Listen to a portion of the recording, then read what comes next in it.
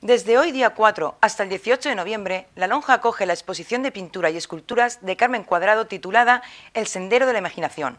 Por su parte, el CEFIRE inició ayer las terceras jornadas de innovación educativa y formación del profesorado que se llevarán a cabo hasta el próximo día 12 de noviembre. Su responsable en Orihuela, Susana Miralles, ha hecho extensiva la invitación a todo el público y no solo a los profesionales de la docencia. Por su parte, la concejal de Cultura, Begoña Cuartero, ha anunciado que en la Biblioteca María Moliner, mañana jueves 5 de noviembre, acudirán algunos de los componentes del Centro Municipal de Mayores Virgen de Monserrate para mostrar a los niños que quieran participar sobre cómo realizar diversos trabajos manuales. La Biblioteca María Moliner tenemos para el jueves día 5 un taller de manualidades muy interesante porque en este caso damos la palabra, por decirlo de alguna forma, a los mayores con el Centro Municipal de Mayores de Virgen de Monserrate, que se acercarán a la biblioteca y enseñarán a todos los niños, padres y todo el que se quiera acercar para participar y realizar diversos talleres de manualidades a cargo de este Centro Municipal de Mayores de Virgen de Monserrate. También en la biblioteca y para el próximo jueves 12 de noviembre, a partir de las 6 de la tarde, investigadores del MUDIC explicarán a los niños con demostraciones prácticas y participativas principios básicos de la ciencia. Hemos invitado a la biblioteca al Museo Didáctico Interactivo de Ciencias, al MUDIC, en el que se realizará un taller práctico sobre actividades científicas. Este taller comenzará a las... a las 6 de la tarde. El taller comenzará a las 6 de la tarde, con 1 hora aproximadamente. La Biblioteca Municipal también acoge desde el próximo día 11 de noviembre y hasta el 2 de diciembre el ciclo de conferencias El Castillo y las Murallas de Orihuela, con la colaboración del CEFIRE y la Asociación de Amigos del Museo Arqueológico de Orihuela. En este mes de noviembre tenemos también organizadas un ciclo de conferencias tituladas El Castillo y las Murallas de Orihuela,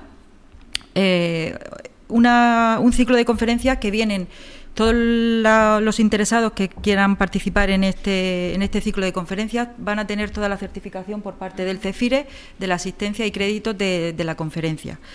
El arqueólogo municipal Emilio Diz ha dado más detalles de este ciclo de conferencias que muestra gran parte de nuestra historia. Estas jornadas están dirigidas principalmente a los profesores de primaria, secundaria y bachillerato y ciclos formativos, pero será su entrada libre hasta que se cubra el aforo de la sala de la Biblioteca María Moliner. Entonces, los objetivos de las jornadas son básicamente divulgar dos cuestiones. Por un lado, las actuaciones que el Ayuntamiento ya ha realizado en el castillo, como pueda ser realización de planimetrías, eliminación de grafitis, etcétera, y por otro,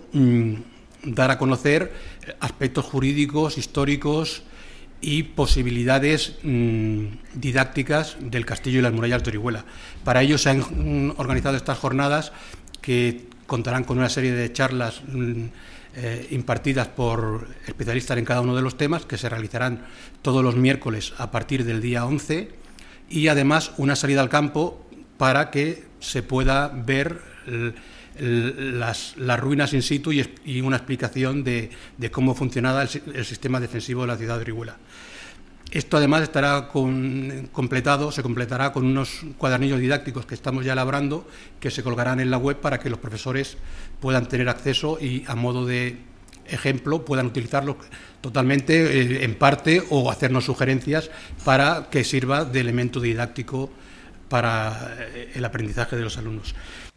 La María Moliner también albergará diversas actividades con motivo del 4º centenario del Quijote, como un concierto de la banda del Conservatorio con monólogos, programado para el 27 de noviembre, y una exposición sobre esta obra con láminas de Gustavo Doré. Y el viernes 7, puesto que estamos en el 4º centenario de la publicación de la obra del Quijote, en la Semana del Quijote,